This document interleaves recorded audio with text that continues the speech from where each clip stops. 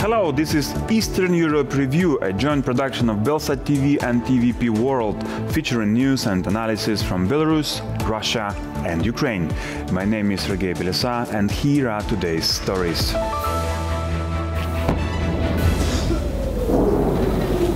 Why are residents returning to the frontline towns of Ukraine? People were counting on something, at least some help from the state, but they were let down and that's it. Georgia's European future is in grave danger. This is a Russian law that is trying to establish an authoritarian regime in this country. The Hunger Games in Russia. Pensioners are fighting for expired foods. Look at the state we're in. Pensioners are sorting through expired food. The frontline town of Oryhiv in the Zaporizhia region has been left in ruins after more than 2 years of Russian invasion.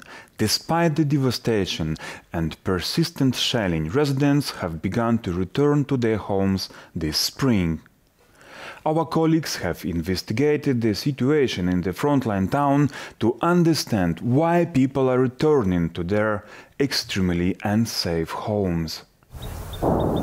In the Zaporizhia region, residents are beginning to return to the frontline town of Oryhiv. Only some have received state aid under the Temporarily Displaced Persons program. To feed themselves, people are planting vegetable gardens and living off them. Natalia was left without social assistance. Unable to find a job in Zaporizhia, she had to return to her hometown of Oryhiv.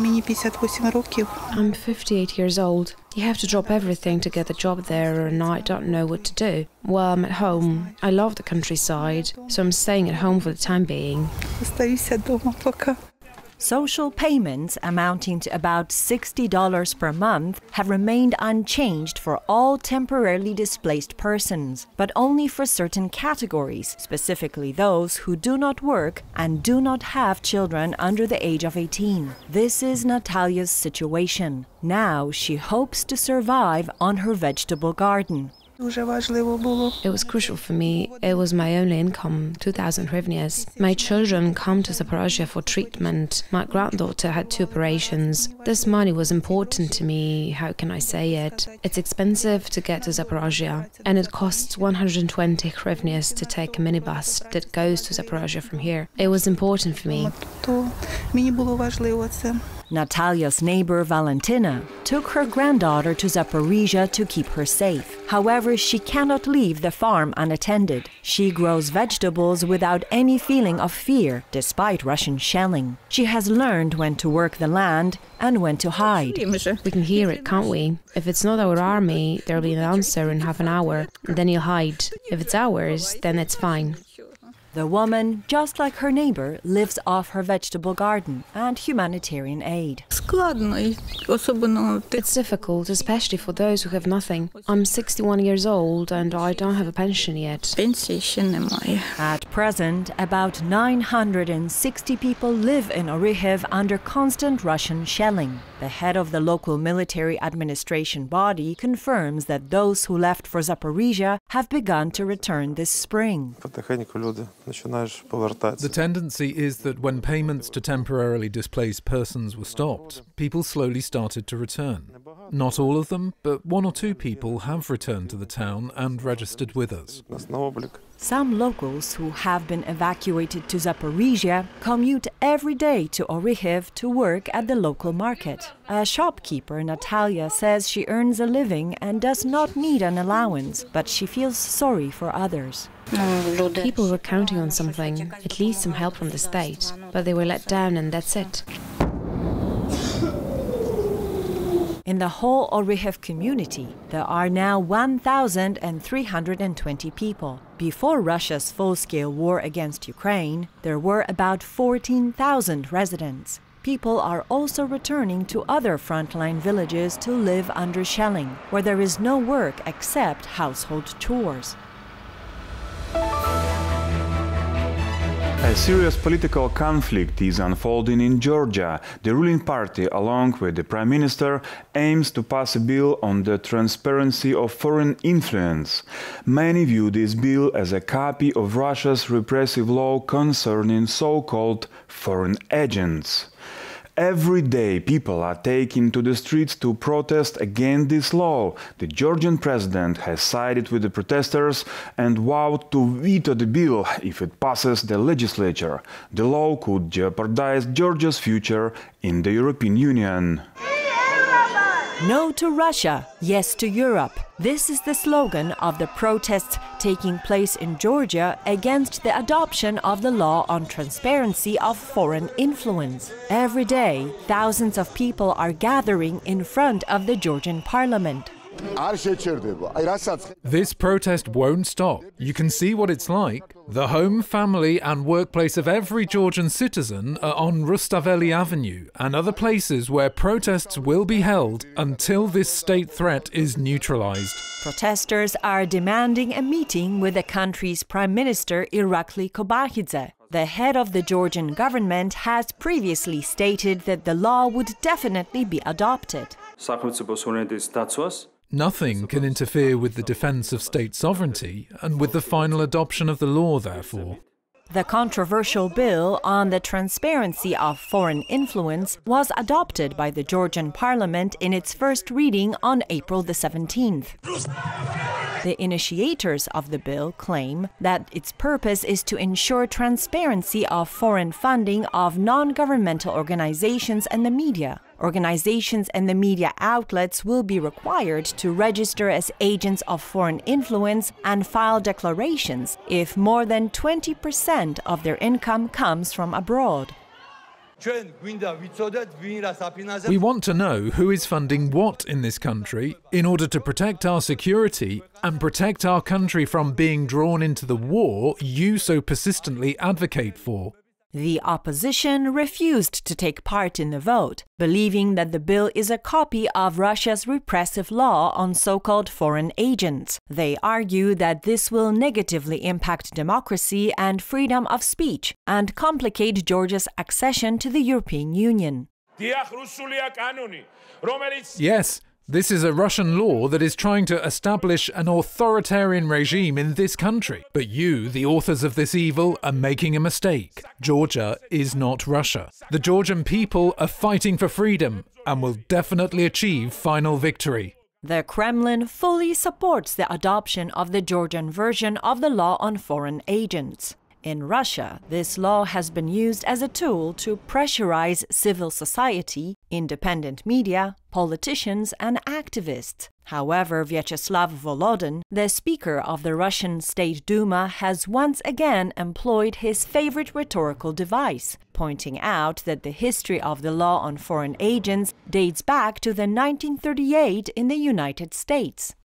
They are misleading the public that there is such a law in America. In America, the context is completely different. This concerns business, other types of funds. This concerns other legal relations. Let's not get confused. The ruling party is trying to pass the bill through parliament for the second time. Last year, facing pressure from mass protests, they abandoned the idea. Now, Georgian President Salome Zurabishvili has called the bill a direct provocation, a Russian strategy of destabilization, and has promised to veto it. However, experts believe that the ruling party will manage to push it through. The main concern of the opposition is that the bill could mark the beginning of the end of Georgia's European integration. This law completely undermines all our European prospects, and everyone understands this. In the past, protests were different. Political parties brought people out onto the streets. Now this protest is absolutely spontaneous. People are coming out on their own. No one's organizing them, both young people and the older generation. Absolutely everyone who understands that we are jeopardizing our goal of joining the European Union by 2030. Experts point out that parliamentary elections are scheduled to take place in Georgia this October. The adoption of the bill on so-called foreign agents could create significant problems for the current government. The timing raises questions. Why do they need to pass this bill now, especially when it could jeopardize their hold on power? Moscow's role in this whole process remains a mystery. Markets selling expired food are gaining popularity in Russian regions. The main customers are elderly people who cannot afford quality food on their state pensions. However, that's only the peak of the iceberg. Pensioners stand guard at supermarket waste containers waiting for expired goods to be discarded. There have even been fights over free food.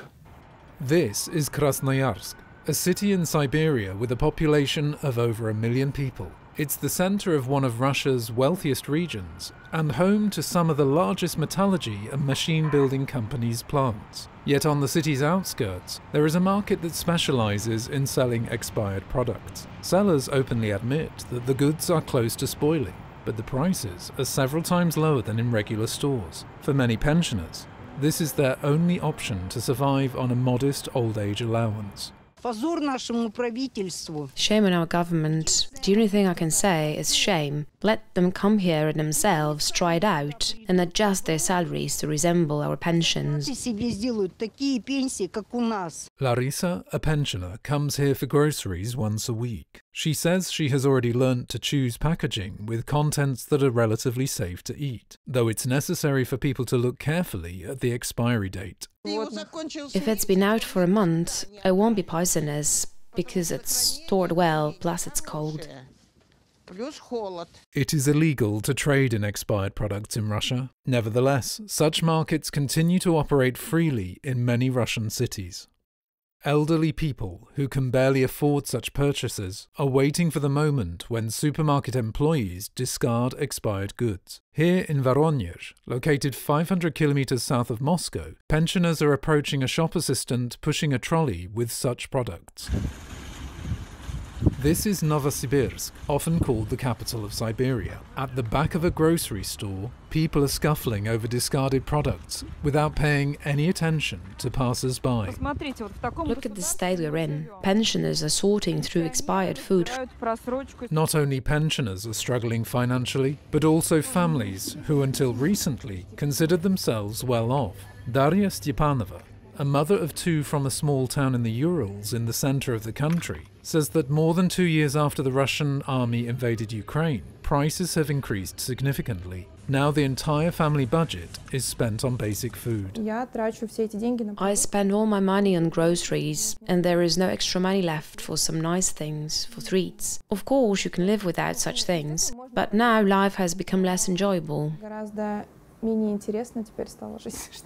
According to official data, inflation in Russia in 2023 was at 7.5%. However, independent analysts' calculations show that the actual increase in food prices exceeded 20%.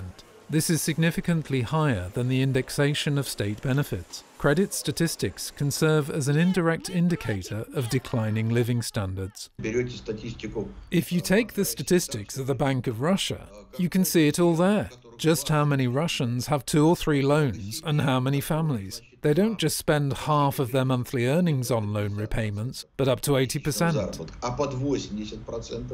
Officially, 13.5 million people in the country live below the poverty line, meaning they have an income below the subsistence minimum of $170. However, economists suggest the actual number is more than 20 million. In other words, nearly 1 in 7 Russians live in poverty.